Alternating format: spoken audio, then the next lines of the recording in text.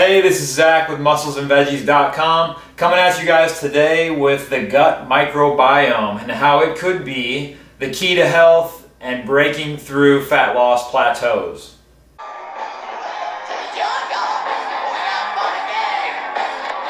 For a long time, people have been talking about a lot of different tools for weight loss. They talk about different diets, different forms of exercise, maybe intermittent fasting, supplements, you name it. And people have been talking about it for fat loss. However, what we're going to talk about today is the gut microbiome, because if you have a screwed up digestive system, then you're going to have a really hard time using weight loss tools very effectively to lose weight. All the time I see clients come in, they've tried the ketogenic diet, they've tried a low carb diet, paleo, vegetarianism, raw vegan. They've tried all these things because none of them are working effectively to help them reach their body composition goals.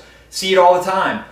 9 times out of 10, what I keep coming back to is they usually have some sort of gut dysbiosis. So I wanted to take some time to talk about the gut and how we can rebalance it to make sure that we can use these tools effectively. We can implement a little bit of intermittent fasting and a little bit of ketosis or low carb or paleo, and these things will work effectively when our gut microbiome is balanced and taken care of. Now, what are some signs that you may have a screwed up gut? IBS, that's a no-brainer. Acid reflux or GERD, definitely. If you suffer with a thyroid problem, there's a really good chance that you have a screwed up gut microbiome. Hormonal problems, those 9 times out of 10 will lead back to the gut. Autoimmunity, if your immune system is very sensitive and flares up very easy, there's a really good chance you might have some gut problems. So just some quick stats about gut health and what we've been dealing with. 25% of North America suffers with some type of GERD or acid reflux. IBS affects Americans up to 10% of the population. The American Journal of Gastroenterology actually did a study that was super interesting. They looked at thousands of patients with IBS, and the one thing that they all had in common, 84% of them had some sort of small intestinal bacterial overgrowth that we call SIBO. So huge correlation there in people that have IBS and this overgrowth of bad bacteria in the gut. So there are 2 things that are the biggest offenders that want to destroy our gut microbiome. Number 1 is long-term antibiotic use. So now the most common thing you'll see with a lot of antibiotic use is a fungal or yeast overgrowth like Candida that springs up after all these uses of antibiotics. The thing with Candida is that you commonly see chronic fatigue, you see extreme sugar cravings, poor digestion, sometimes thrush of the mouth, yeast infections are common, hormonal problems, and you guessed it, weight gain and poor fat burning metabolism. So when Candida has your hormones imbalanced and also has insulin sensitivity thrown off, this makes for case number 1 on why it's hard to lose weight with a gut problem.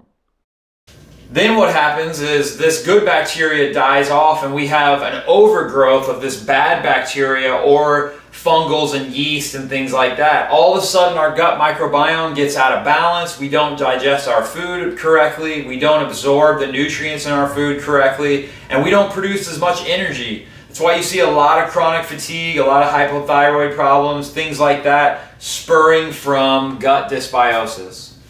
Speaking of thyroid disorders, 20 million Americans suffer from hypothyroidism. Levothyroxine, a thyroid drug, is the 4th highest selling medication out of all drugs in the US.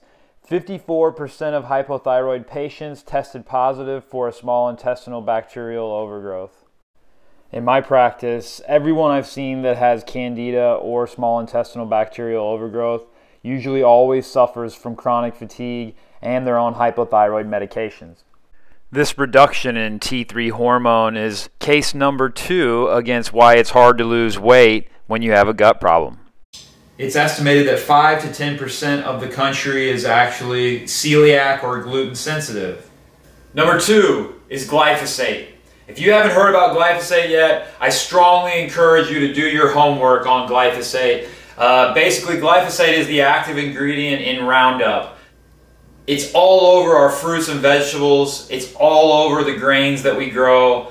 If you're not buying organic and you've been eating a lot of different grain products, corn, wheat, soy, these things are full of glyphosate. And what they are doing is killing the gut bacteria and the gut lining of the small intestine. Now what's interesting is if you look at some CDC data of the rate of celiac and gluten intolerance and also the rate that we dumped glyphosate onto our crops. I found a really interesting 2013 study on glyphosate where they actually proved that glyphosate kills lactobacillus and bifidus bacterium. These are two of many important strains of our good gut bacteria that make a lot of different functions in the body happen. Glyphosate is actually killing them. And since these beneficial bacteria are so important for our fat metabolism, this would be case number 3 on why it's hard to lose weight when you have a gut dysfunction. So let's explain this microbiome in our small intestine is actually connected to our brain. And this is like a gorgeous jungle, okay? This jungle is full of all different types of species, but there's a balance in this ecosystem. And if you've ever seen a vine start to choke out an entire forest, this is exactly what happens in the gut microbiome when you have candida or one of these other overgrowths. It literally starts to starve out everything in the gut and take over. And then when this gut gets out of balance, then the body starts sending you signals that something is wrong and we need to get this back in balance. So listen to those signals. So it's time that we start looking at the gut then more than just digestion. It's time that we start looking at the gut in terms of our brain health, in terms of our energy, in terms of our metabolism.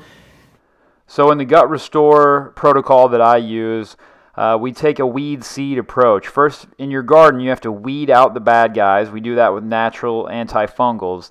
Then we seed in our new seeds, so we seed in our probiotics.